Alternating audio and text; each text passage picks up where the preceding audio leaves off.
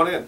Okay, so it's Monday, and I'm having a salami sandwich, and I think I've got at the end of my vegetables here. I actually had some green vegetables and some carrots in here. I was so eager to eat them that they're kind of already gone.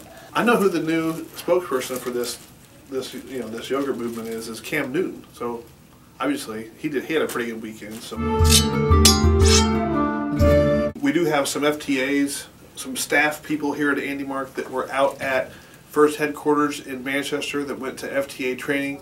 I hear they had a great trip. There's some FTAs that didn't make it out because of the snow. I hear there's a lot of snow on the East Coast. I'm glad that our folks made it back. Maybe Brett can go around and ask each one of them maybe a few sentences or one sentence each about how their experience was at headquarters was this weekend. One of the important parts that we did go over at FTA training was that on the VRM there is last year's model does have the nice sticker on it that says for radio, or it says radio, and that's your input parts. This year's radio is actually not 5 volts, so you want to use the 12 volt side, and you want to make sure you're using 2 amps, not just the 500 milliamps. Otherwise it'll do crazy things is what they said. What first said. What happens when you plug it into 5 volts? It doesn't even power on. If you plug it into 5 volts, it doesn't even power on. So one of the cool things we learned this week at FTA training is that first is doing a lot of hardware changes to help out with field connectivity. This should hopefully help improve the experience of teams. Okay. And we're really excited to see how it turns out after the first week. One of the positions that we learned about this weekend at training was the defensive coordinator position, which is a new volunteer position for this year.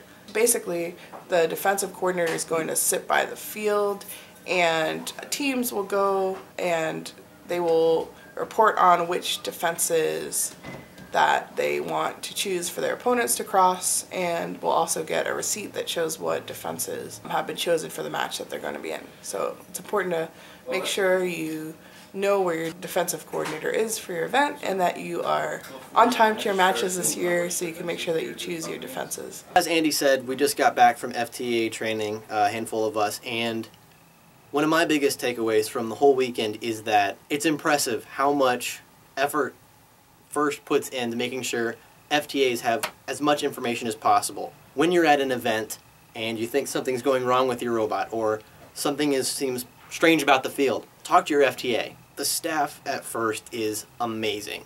We spent a lot of time with some amazing people out there. They're all wonderful, and they all have many things in common, one of which is that they want your team and your robot to perform as best as it can. I really appreciate how much effort they put into making sure FTAs like myself and all the other FTAs around the world can do everything in our power to help you guys at your events. So we've got some questions regarding the open mesh radio. So the open mesh radio is the radio that everybody got this in their kit of parts. Rookies and veterans, this is the new radio for your robot. They're asking how to get it connected to your robot, how to drive it in your workspace, and that information is on our website. We just recently updated this. If you go where it says FRC teams, look here, you can go to the First Control System webpage for FRC, hosted by WPI, and it shows you how to get your radio working for what they call home use, or at your shop home. I saw on Chief Delphi, Frank had a nice story from Team 1189, the Gearheads, and how they came up with a game proposal this year that almost matched and really enhanced the game design process for FRC. So kudos to the Gearheads for putting in the effort to help out the rest of us at First for coming up with a cool game.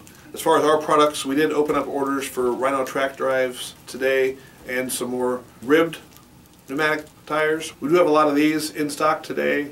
We're going to have some more this week. And there's lots of other vendors out there selling these things. I noticed a couple threads on Chief Delphi that showed a lot of different vendors where you can find 8-inch pneumatic tires and tubes. If it's a 200 by 50 millimeter tire, it most likely fits our hub. Have a good week and keep building, and we'll see you on Wednesday.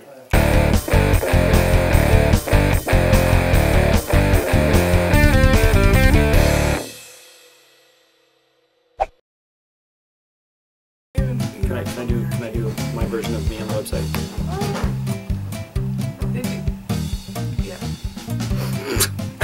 I said the part about the receipt, right? Yeah. Yeah. Yay! It was a good weekend, it was a good trip, and and words and things.